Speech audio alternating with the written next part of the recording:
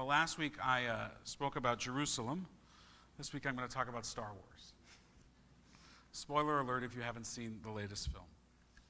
So there's an article making its way around the internet over the last few days with a very provocative title. The title is Reform Jedi-ism.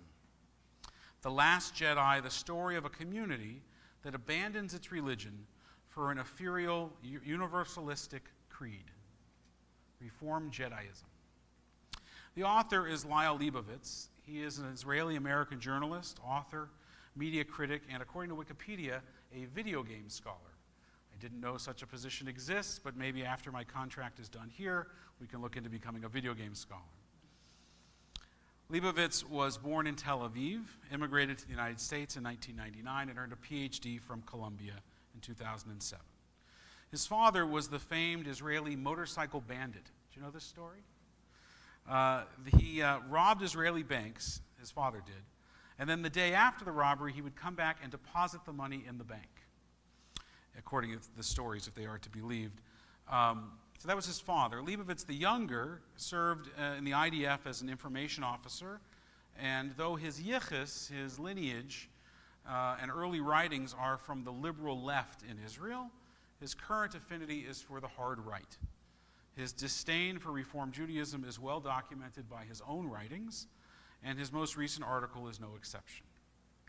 To paraphrase the comedian Rodney Dangerfield, in the Jewish world view of Lyle Leibovitz, Reform Judaism gets no respect, because he doesn't give it any. So Leibovitz writes the following, speaking now about the new Star Wars movie. The Force is everywhere and for everyone.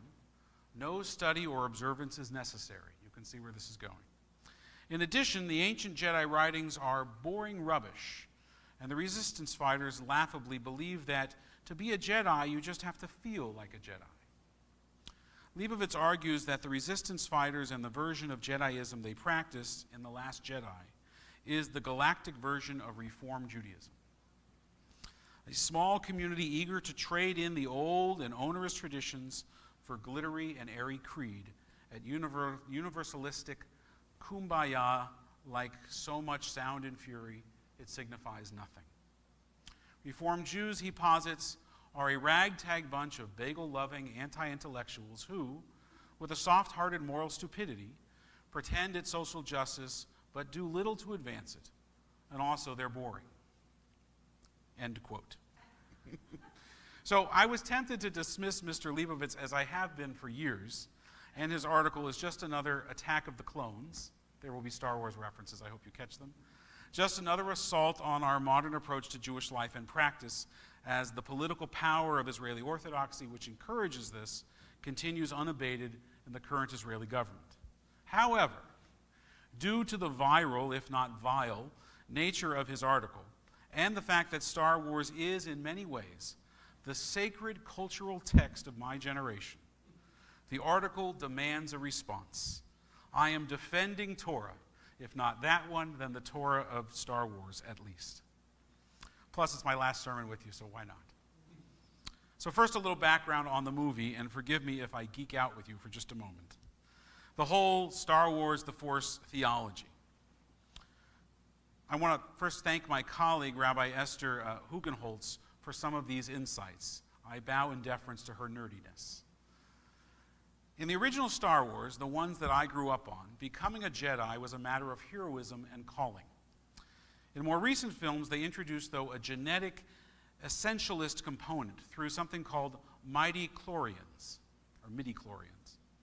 All of a sudden, you had to be a Jedi by birth of the Skywalker lineage in order to be a Jedi. And then this forces each remaining Jedi to bring balance to the Force and a purpose in life to restore justice to the universe. Think about the biblical Joseph and his responsibility to lead his people, being that he is of the line of Abraham, even though he is conflicted, even though he is not sure. The conflict between the Force and the dark side in Star Wars is the struggle between determinism and free will.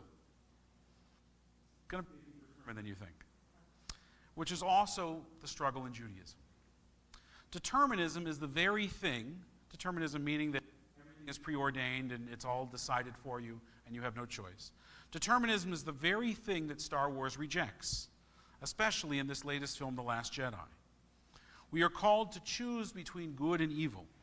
Echoing Deuteronomy chapter 11, verse 16, we are not by nature good or evil, light or dark side. The Jedi theology is that of Torah. It is a matter of choice. As Maimonides, the 11th century rabbi, argues in Hilchot Tshuva, the laws of repentance, if a person performs one mitzvah, one good deed, he tips the balance, the scales are that of the entire world to the side of merit, bringing deliverance and salvation to himself and to the entire world. The entire premise of Star Wars is built on this same foundation, a foundation of choice and redemption. The Last Jedi reclaims this philosophical legacy that is so inherent in the franchise. And a spoiler alert, of which there will be a few in this sermon if you haven't seen the film. What makes The Last Jedi the most recent of the saga so compelling is the main character, Rey, and her rejection, or at least struggle, with this essentialist narrative. Rey, who is a very bright, gifted, and skilled warrior, plucked out of servitude and slavery and obscurity to become the reluctant leader of the resistance, hashtag Moses, holds on to a cherished delusion of grandeur based on a mysterious parentage. She reasons that she must at least be part Jedi, or at least of part Jedi lineage. How else could she explain her giftedness with? When Rey's nemesis, Kylo Ren, who has embraced the dark side and traces his own lineage back to Han Solo, Princess Leia, Padme, and Anakin, when he reveals that Rey's own parentage is not of such lineage, but is rather humble and without any sacred lineage, that she isn't born Jedi, she almost abandons her quest. What meaning is her life without her identity? And throughout the movie, she realizes that it's not her identity but her values that matter most. She looks to Kylo Ren. He has all of this great yichus, and yet he went rogue. He joined the dark side. She chooses the Jedi path on her own terms. It's not who your parents are, she reasons. It's who you are. And thus she becomes a Jedi by choice. She seeks out Luke Skywalker. Think of him as an old, weathered Rebbe. And he even sports a rabbinical beard in this version of the film. And she begs her Rebbe, she begs him to be initiated into the Jedi religion.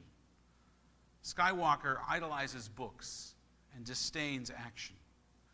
And when she approaches him initially, he rejects her. We can say 3 times as the Jewish custom, but he doesn't quite do that in the film.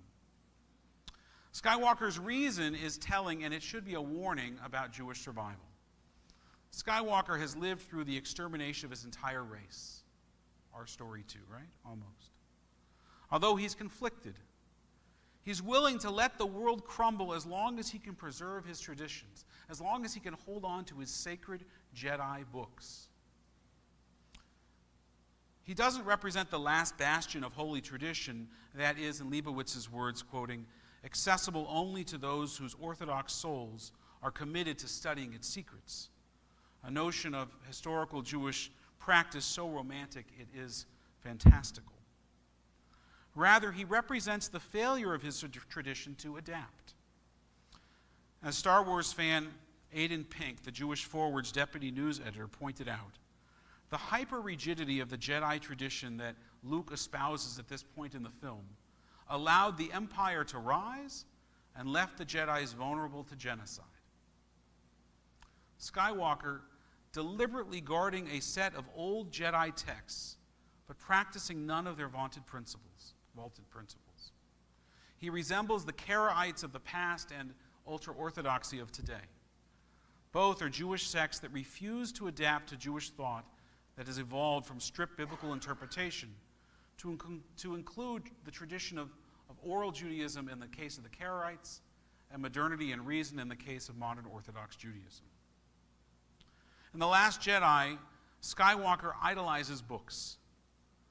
Jedis and Reformed Jews alike, Leibowitz writes, always bungle their well-intended plans because They do not have a solid faith and foundation in the specific rules and concrete decrees.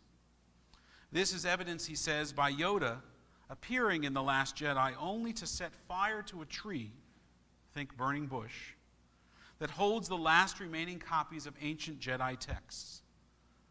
And he then tells Skywalker, in his Yoda way, let it be. Leibowitz sees this scene through his particular anti-reform, anti-progressive lens. And so in his article, which was, again, so full of animus against Reform Judaism, he argues that Skywalker's letting go is a sin against the ancient sacred texts, ancient Jedi sacred texts, and Jedi practices. Leibowitz, in his pejorative way, frames the critical moment as a shanda. He summarized it this way, quoting him again, "To be a Jedi, according to Reb Skywalker, you only need to feel like a Jedi, because the old religion wasn't about ethics of the fathers, but about tikkun olam, which everyone can achieve just by being. You know, be a good person. Toss in a few bagels, and you can say that Jedi-ism really isn't a religion, but it's a culture or something. Call it Reform Judaism." End quote. But that's not what Luke Skywalker is saying, and that's not what Reform Judaism is selling. Ultimately, through his own evolution of thinking, Reb Skywalker opens up a sacred path to Jedi-ism for his protege Rey.